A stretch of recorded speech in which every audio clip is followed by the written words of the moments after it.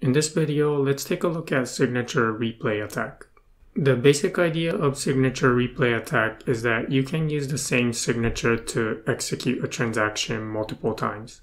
What does that mean? Let's say that we have EVE and some contract. And in order to execute a function inside this contract, you'll need to submit a signature. So EVE can execute a transaction by submitting a signature. And then using the same signature again, she can execute the same function inside the contract.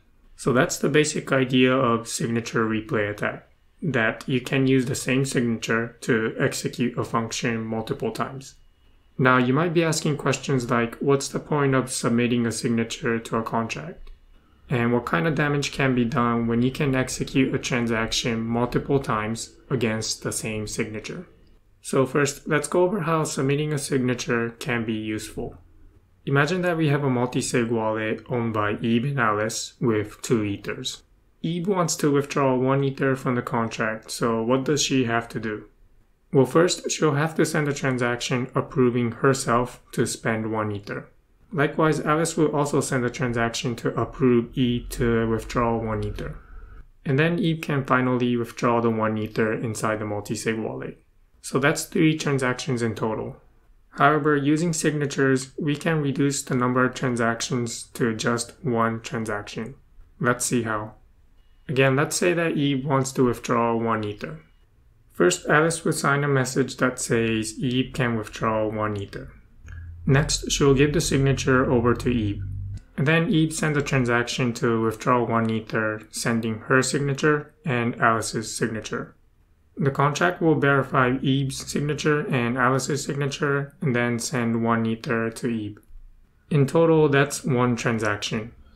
Alice and Eve were able to reduce the number of transactions by exchanging signatures off-chain and then sending a transaction to a contract that can verify signatures. Now let's take a look at how Eve can perform a signature replay attack on a multi-sig wallet that uses signatures. So like before, Eve can take the signature of Alice and withdraw 1 ether. Now using the same signatures, Eve can withdraw another ether from the multi-sig wallet, even though Alice's intention was to allow Eve to withdraw 1 ether. So that was an example of signature replay attack on a multi-sig wallet. You use the same signatures to execute a function multiple times. In this case, Eve was able to withdraw 2 ethers. Now, there are at least 3 situations where the signature replay attack can be performed. The first situation is, as we discussed, we can perform a signature replay attack on the same contract. Another situation is on the same code, different address. So for example here, we will have the same multi-sig wallet contract deployed at a different address. And the third situation is on a contract that was deployed using create_to, and inside the contract, it has a self-destruct function. Create_to is a function that will deploy a contract always at the same address. So with the combination of create_to and self-destruct, you can deploy a contract at the address, and then use self-destruct to delete the contract, and then use create_to again to recreate the same contract. Now let's examine how we can prevent a signature replay attack on these different situations. In the first situation, we can prevent a replay attack by having a unique signature for every transaction and keeping track of which transaction has been executed inside the contract. And we can accomplish this by including a nonce inside the signature and then also keeping track of the nonce inside the contract. So if Eve tries to execute the same transaction twice, the contract will already know that that nonce was already used, so the transaction will fail. Next, how would we prevent a replay attack on the same code deployed at a different address? Well, we can do that by including the address of the contract inside the signature. And to prevent the attack from the first case, here we'll also have to include a nonce in our contract. Lastly, how about the case for a contract that's been deployed by create_to, and inside the contract it has a self-destruct? How do we prevent a replay attack on this contract? Well, the bad news is that you cannot.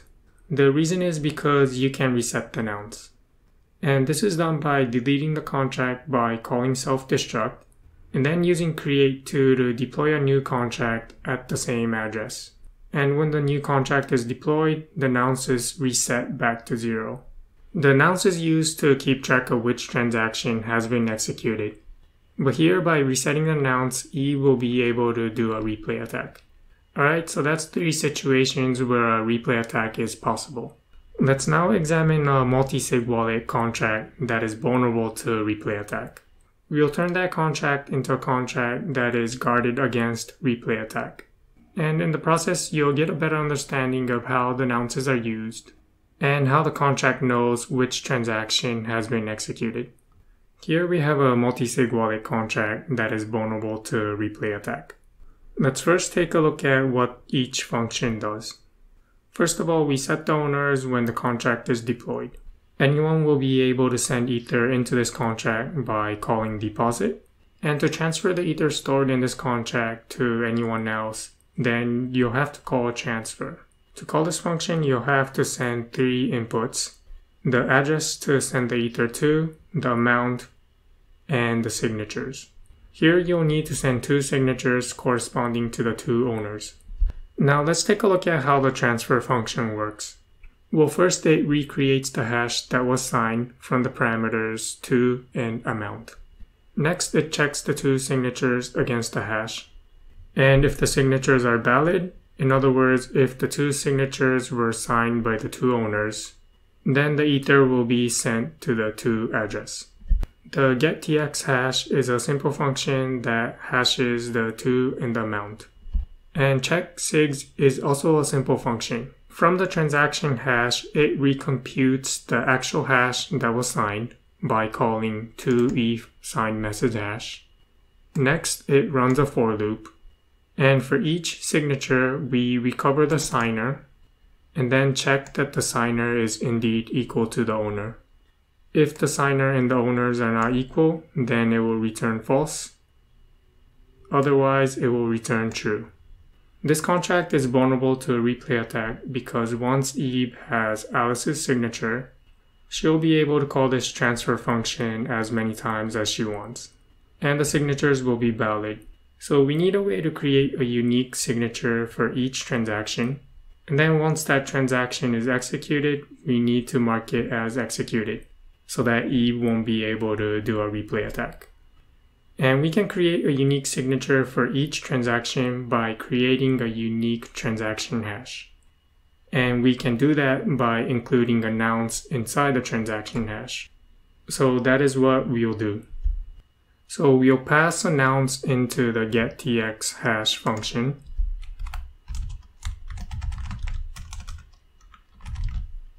Which we'll also pass to the transfer function. And then we'll hash the nonce over here.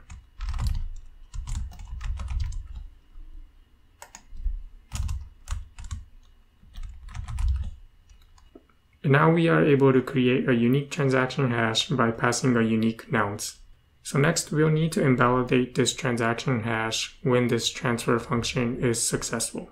So we'll scroll up and create a mapping called executed that will map from bytes 32 to Boolean, and we'll name it executed.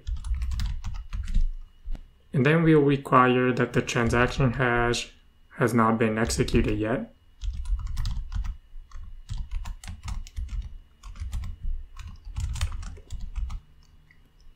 If it is, we'll throw an error saying TX executed. So once we know that the TX hash has not been executed and we have a valid signature, then we'll mark the TX hash as executed.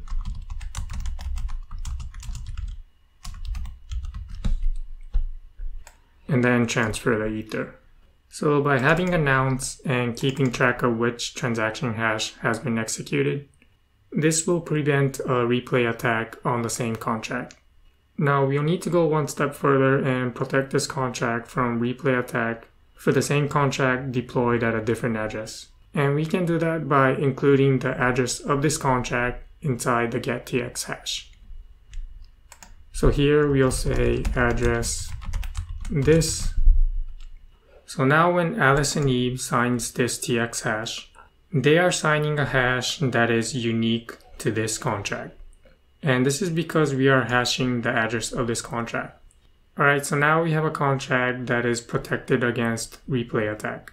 And this was done by including a nonce and the address of this contract in the hash that we're going to sign.